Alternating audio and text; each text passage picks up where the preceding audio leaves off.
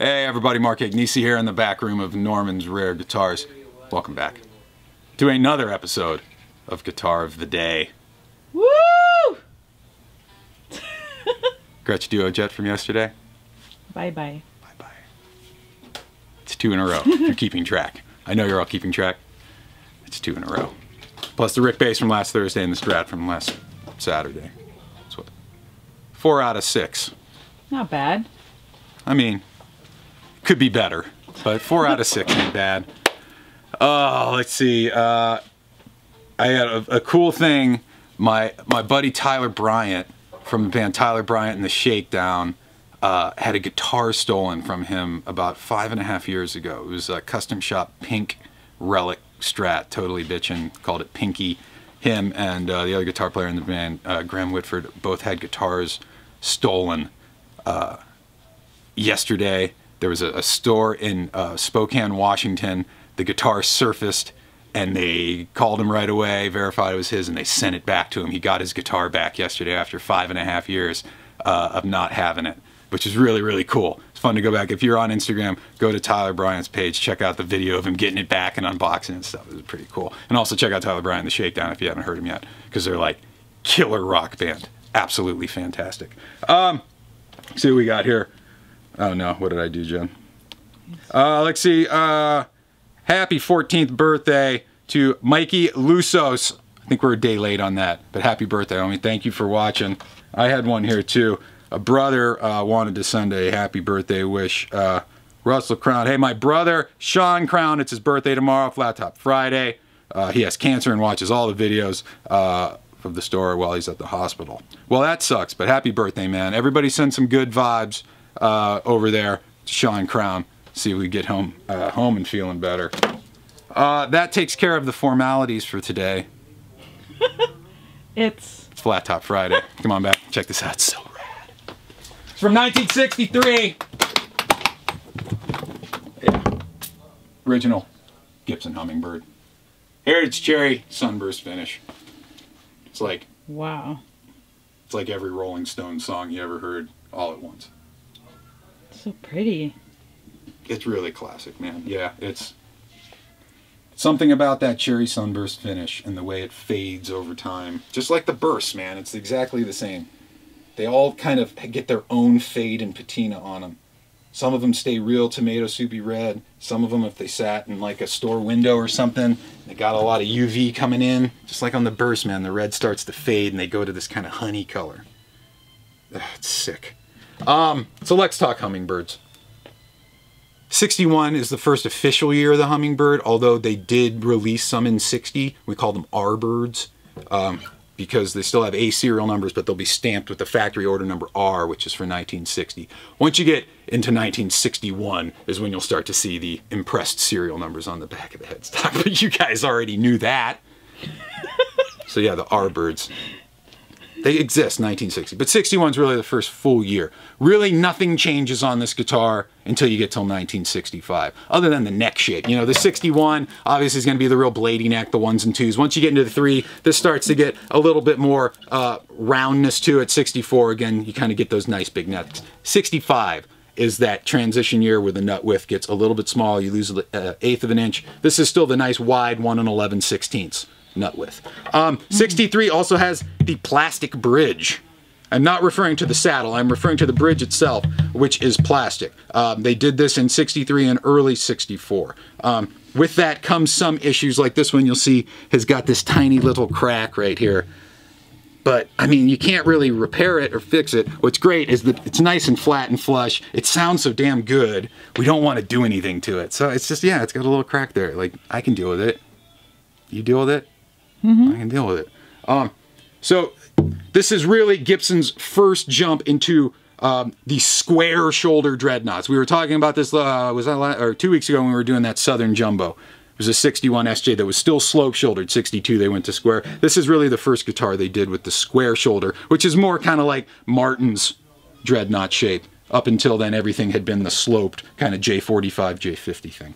But really, it's the same woods as a J45 or J50. So we got the spruce top, we have mahogany back and sides, we have a little bit fancier binding. We have, you know, the, what is it, 7-ply binding. White, black, white, black, white, black, white, black, white. Yeah. And then we have the Gibson Hummingbird pick guard, man, which really... So cool. So cool. And then, of course, the iconic Heritage Cherry finish. Split parallelogram inlays. Pretty much the same feature set as a Southern Jumbo or a Country and Western. Like, if you had this guitar and a Country and Western sitting right next to it, the only difference would be the birds on the pick guard and the color. That's it. Same woods, same binding package, same options. Similar guitars. But for whatever reason, the Hummingbird is just the iconic model. Why, Keith? Yeah, but a lot of other people too. But Keith, if you think of the Rolling Stones acoustic songs, you know, All Exile on Main Street, you think Wild Horses and Angie and all those songs. Adjustable saddle, white ceramic insert, Gibson Hummingbird. That's all those records, man. Ugh, it's so classic. The other thing that's been done to this, it happened in the 70s a lot. Someone opted for some Schaller tuners on this thing. So the tuners were changed. Once again, I can deal with that, man. When you hear how it sounds, all this is doing is just letting somebody get into this guitar for a little bit less money. Because if that had different tuners on it, probably add about another $1,500 to the price for the collector guys. But really great condition overall. I mean, look at the checking on it. It's not like minty fresh, but it's like, that's, you know, that's the patina you want to see on an old Gibson guitar, man. It just gives it the character, lets you know that this thing's seen some time. There's some stories in this guitar. Why don't we go out to the couch, we'll tickle it with the fingers, we'll bang on it real hard with the flat pick, because they like to be banged on, let me tell you. See how this Hummingbird stacks up. They like to be tickled too. They'd like to be tickled. All right, we're out front. We have the 1963 Gibson Hummingbird, original Heritage Cherry Sunburst finish. Let's put it through the paces real quick. We'll start with the fingers, and we'll switch to a pick in just a minute here.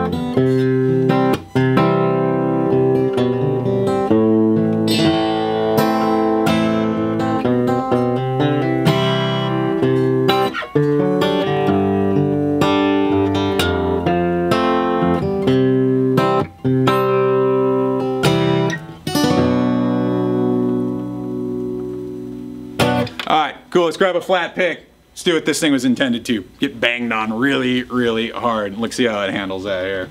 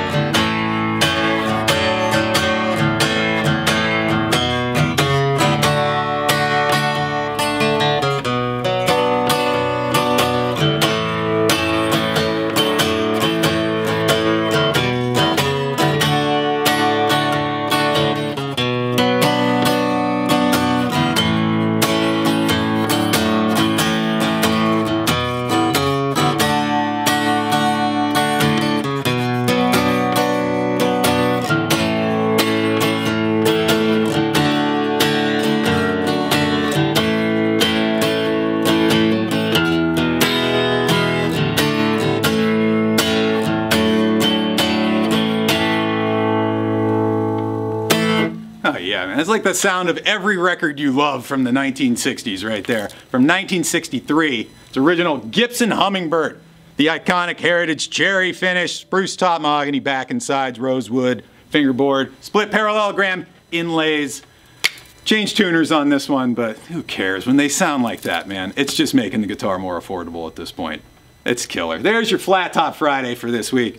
Follow me on Instagram at Mark Agnesi. Follow the store at Norman's Rare Guitars. And check this and the rest of these guitars out online while they last at normansrareguitars.com. We have one final guitar of the day for the week. Spoiler alert, it's freaking Saturday. We'll see you tomorrow for one last episode. Peace. Bye. Oh,